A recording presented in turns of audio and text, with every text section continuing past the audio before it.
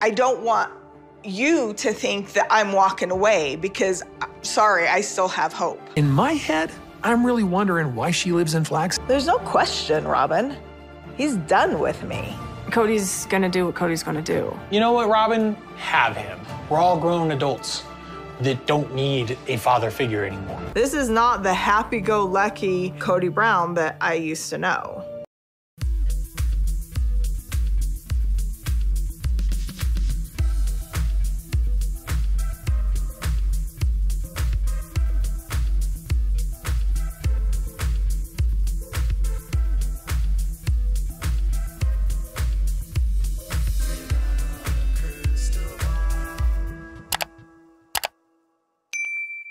Hey everyone, it's Katie from Without a Crystal Ball. Welcome back to my channel. It's Thursday, July 13th, 2023, and I hope you're having a wonderful day. So, Sister Wives Season 18 trailer is out, and I just finished a video about the storyline that will be Janelle and her kids, which includes how Janelle finally stands up for herself and her kids basically say that they don't need Kody anymore and they will allow Robyn to win.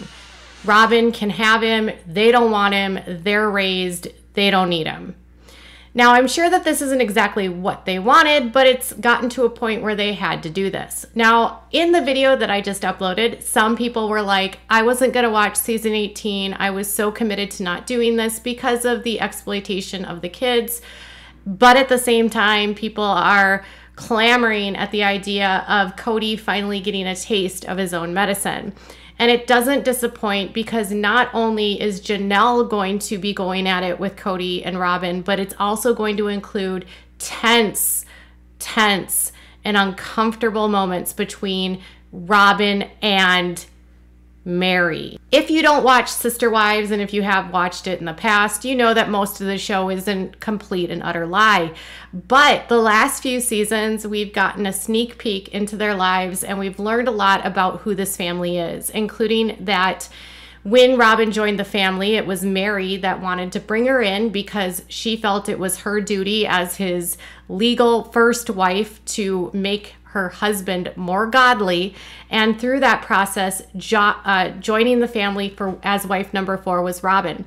Robyn and Meri pretended on the show that they had this close relationship, and over the years, it's really been Meri and Robyn who've only had any sort of connection. There's been a lot of speculation that Robyn has somehow created division with Kody and Meri by somehow becoming part of the catfishing scheme. I know that's a long theory. There's been lots of rumors.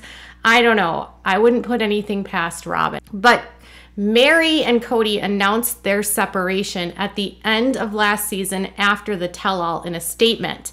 And in this season, we'll see Meri finally make the decision to leave. Now, this for fans has been a long time coming. There might not be as much pomp and circumstance to this, but I think the reaction from Robyn and what this means for her is that she's now stuck by herself with Kody, which makes her utterly miserable. We have been talking on this channel for weeks that Kody and Robyn's relationship seems to be on the verge of collapse.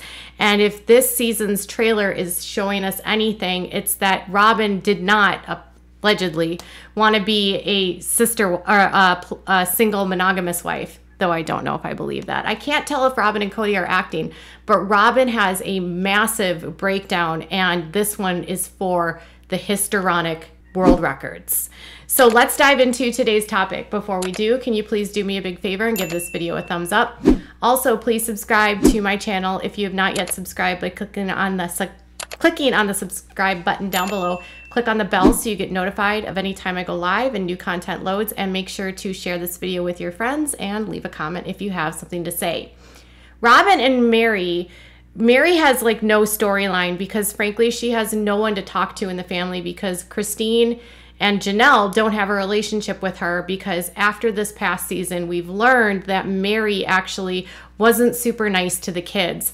Multiple kids during the season after season 17 came out publicly and declared that Meri didn't treat them well as children. That included Peyton, Gwendolyn, and McKelty.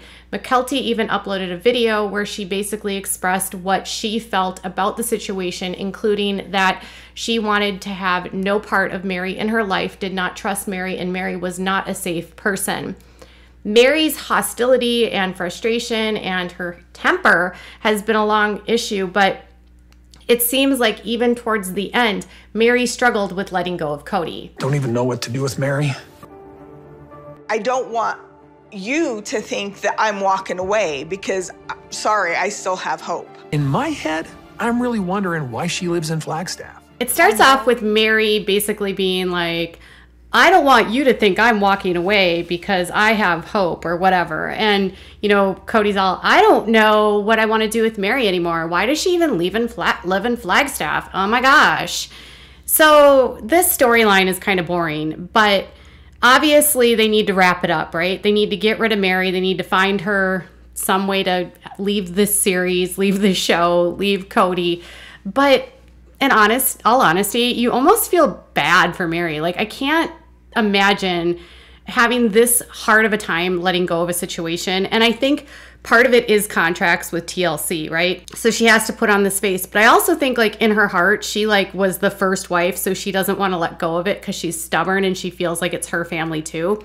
But at the same time, like, most of the family doesn't like her because of how she treated the kids. And Kody's just like, yeah, Meri, my family doesn't like you because of that. But nobody will address why no one on the show likes Meri. And Kody's just like, I don't know why she even lives here. By now, you all know that she moved, although it's really unclear what she's doing. She spends a lot of time in Parowan. She doesn't have a rental anymore in Flagstaff. And so she's in Utah most of the time, but she travels a lot. And then on top of all of that, she's had all this negative press, and she's trying to become like a coach to help people live better, even though kids from her life are saying that she ruined their lives as children. But it gets worse because it gets worse because as Kody is like fighting with literally everyone in the family, Meri then confronts Kody, and then that leads to a massive breakdown. There's no question, Robyn.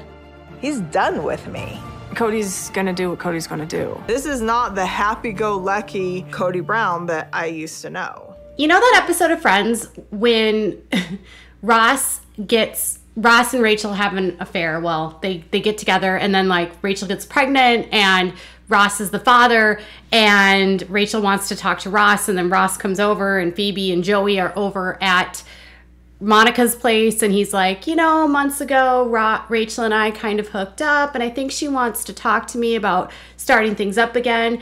And then there's no response by Joey and Phoebe, and he's like shocked by that. And then all of a sudden, Phoebe's like, this is brand new information, you know, because she has to pretend like she didn't know that this happened because she literally knows about it. That's how I imagined Robyn in the situation where Meri's like, Robyn, he doesn't want me anymore. Robyn, he really doesn't want me anymore. And Robyn's just got to have that look on her face like, this is brand new information, even though this is literally something that we've known for a very long time.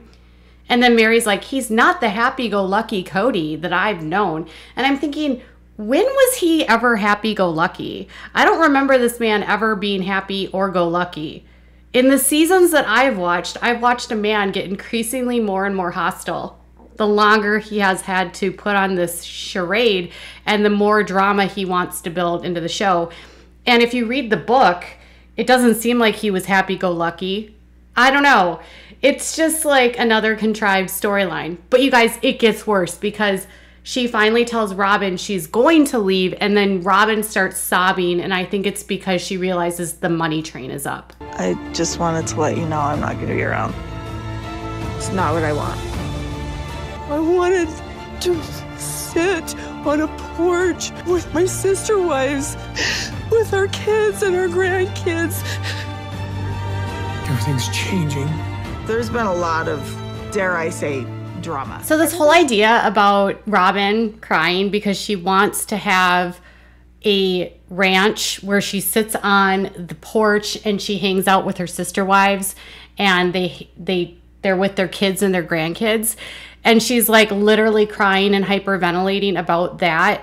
I'm seriously thinking, okay, sure, I believe a part of that, but the other part of her hyperventilation and Kody's face, did you see Kody's face? Kody has been trying to kick Meri out for years. And then when she finally is like, I'm going to be leaving, his eyes are like, oh crap, our biggest paycheck is gone. Meri Brown's LuLaRoe and her multi-level marketing and all of the money that she's made over the years has been the largest paycheck this family has had for a very long time. And so when she left, she took so much capital with her. She took all of her buying power, she took her credit.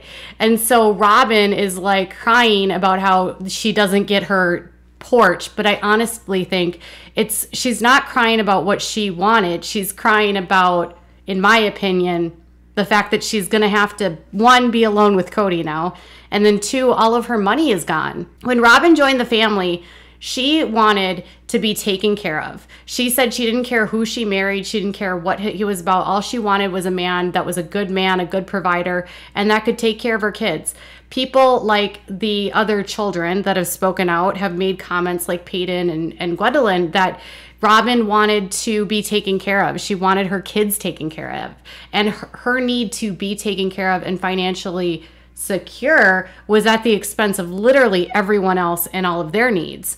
And so for Robyn, since she's joined this family, she has had a very, very, very cushy life, right? So she's been able to buy a nice house. She has nice cars. Her house is like, oh my gosh, it's like a hoarder's nest of just junk that she buys.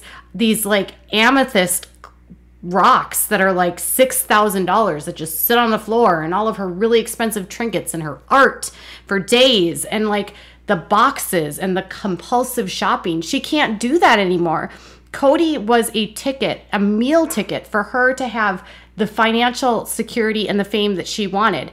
And as one more person leaves, she is now stuck with the reality that all of these people that were contributing money that were going into the pot. So, right, the income of all of the show was going into one pot under Kody Brown's LLC. Well, once Meri left and Janelle left, they created their own LLCs. And both of them, along with Christine, are getting paid separately to their own LLCs. And Kody and Robyn had to form their own LLC. So instead of all of the money going to one pot, it's divided now into 4 different pots. And Kody and Robyn is one of those pots. And so they're not getting that access to all of that money. And so when I see her crying like that, I don't see her crying because she wanted that fantasy of the ladies that were on the porch with their kids and their grandkids, although it is a fantasy that they talk about in the AUB, and they try to sell women on this idea that they can grow old with their sister wives, even though it's a fantasy. It's more to me that she realized her money train is up. Kody realized our credit is going away. Our buying power is gone. What the hell are we going to do now, right? He didn't want her there, but now that she's leaving, it's like, well, crap, she's leaving. I don't think Kody necessarily cares about the physical aspect of Meri leaving. I think they care about her money. Robyn only had Meri. Everyone else hates Robyn. So if Meri leaves, she loses her money, she loses her fantasy of the porch, and then she also loses the only person in the family that wanted anything to do with her. So part of me is like, she's crying because she's going to be stuck with Kody now. And then to which I say to Garrett what Garrison says, fine, you can have him, Robyn, you win. Like, you get what you deserve. This is all of the time and the scheming and the conniving. And she always says Kody's going to do what Kody's going to do. And yes, it took 2 people to do this, but Kody and Robyn, in my estimation, were like a combustible pair of narcissists that had one goal, and that was as much money, as much sex, and as much power as they could have at the expense of literally everyone else in the family. And so now that that's blowing up, I feel like her tears are about her, nobody else. It's not about anything but Robyn. So part of me was apprehensive. You know, I'm not a huge fan of how they exploit the kids and the kids don't get paid and all of that. But this is like karmatic justice in a way, because now we're finally getting the real story about how polygamy isn't healthy or viable or a good thing. And so I'm all for this season, as long as we continue to see the downfall of Kody and of Robyn. I don't love that Robyn gets blamed for everything, but she is as much of a part of the problem as Kody. And watching her have a histrionic meltdown about her fantasy, to me, is just so fake. It's just we saw that woman on tell-all say that stretch marks and, you know, women that don't do things in the bedroom and shaming the wives and all of that. And then she's crying about them leaving. That doesn't match up. She's crying because she's losing her money, in my opinion. So what are your thoughts? Is the jig up? Are you excited? Tell me in the comments below. Bye, guys.